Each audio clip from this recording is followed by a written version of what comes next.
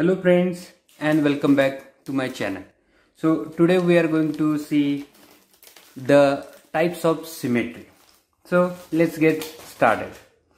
So basically type of symmetry are of four types and we are going to see in this video.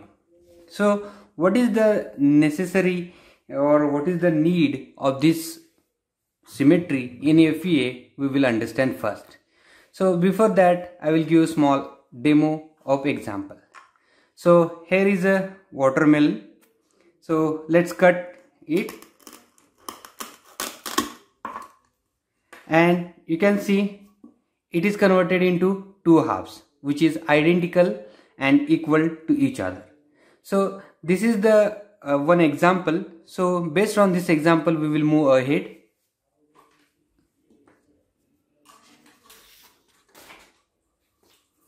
So types of symmetry and why it is needed. So basically in the FEA we have two nodes and elements which are most important part in our FEA. So let's put it on the graph.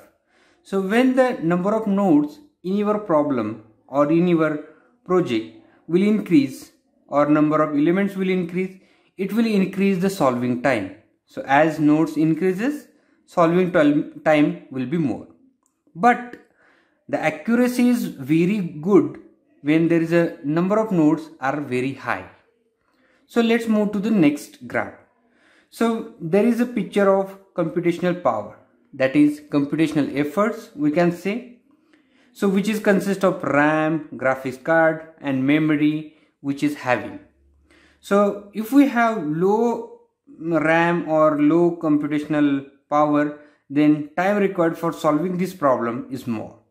So if we have good RAM, good memory and good configuration, so time required for solving this problem is very less. So ultimately after this FEA problem, number of nodes, number of elements, computational power, we have to consider about the time. So we want to get the solution done in less time with higher accuracy. So how to achieve in some problem? So there comes the types of symmetry in the picture. So let's understand what is symmetry in FEA. So basically there are four types of this symmetry. One is axial, planar, cyclic and repetitive. So first one is axial. So axial symmetry is suppose there is one object which is symmetrical about one axis. So here is one conical shape of a cylinder and it is symmetric about this axis. So when I cut the section over here, so it will look like this. So suppose in this problem we are applying some pressure over here and we have fixed over here. So same boundary conditions can be applied on this. This is the pressure and this is the fixed support. So we will get some result for this problem, this cross section. So ultimately if we want to model this, we will get higher nodes, higher elements. But in this problem, which is the cross section or 2D, so we will get less nodes. We can refine this so that it will be having more nodes, but which is less than this model. And we will get good results for this cross section. Now in software we can rotate these results about its axis. So we will rotate by whatever the angle we need it. So we can rotate it by 360 degree. So when we rotate this 360 degree, only result we are rotating, not the model.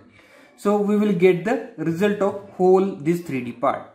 Even we can do it for 180 degree, 90 degree or whatever the degrees you need. So this is called as a axial symmetry. So condition is that it should be symmetric about the axis. So moving forward to the next. Planar symmetry. So in the planar symmetry you can understand about the mirror. So object is mirror about the one plane. So here is one plane. On this plane it is symmetric about this. even on this plane it is symmetric about this. So it is about x plane or it's y plane which is symmetric about. So we can consider the mirror part. So in this geometry, if we consider, so this is the half portion which is symmetric about here. So we can consider half portion. Even this portion is symmetric about one plane. So we can consider only this. So in this case, suppose we are applying some pulling force over here and pulling force over here. So that can be converted into this.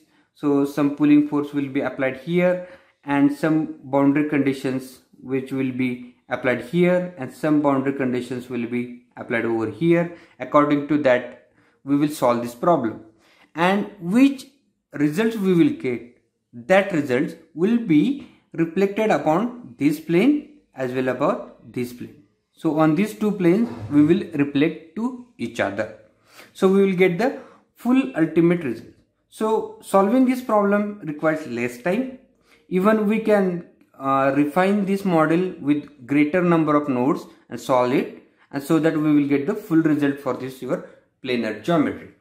So moving to the next type of symmetry, that is cyclic symmetry. So in cyclic symmetry, so what is the difference between axial symmetry and cyclic symmetry? So don't get confused here. So in axial, we will be having one cross section.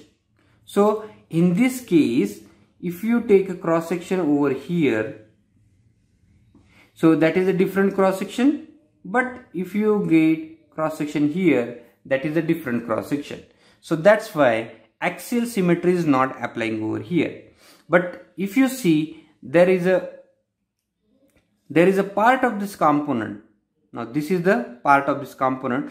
If we take it all the way about this axis, so you can see similar components are attached together. So that's called as a cyclic symmetry. So you can take this part out by cutting this over here and analyze this part and just rotate it by number of components.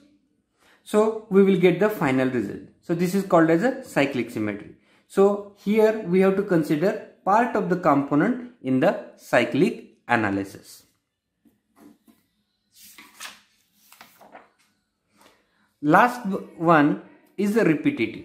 So in the repetitive analysis, so the component is like this and it is repetitive about one direction. It's not axis or it's not a plane. In any direction, it is a repetitive. Just like a railway train, it is a repetitive bogies. So we have to consider the again part of the component and the direction which it is. So here this is the component which is symmetric about this direction.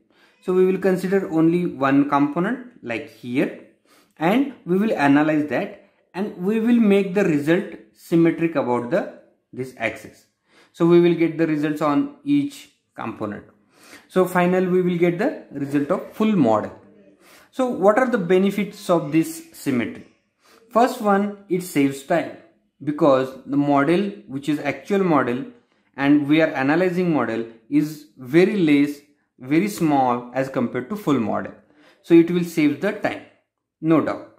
Now low computational efforts means what? So if this node count is 1 lakh and here node count is 10,000.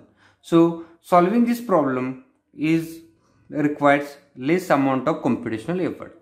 So it will solve and the results which will get is kind of similar on the both full model as well as this symmetrical model. So hope you have understood about symmetry and how it is works in the FEA.